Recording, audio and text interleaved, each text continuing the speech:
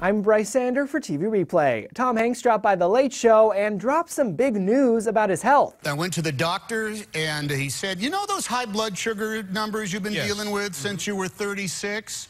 Well, you've graduated.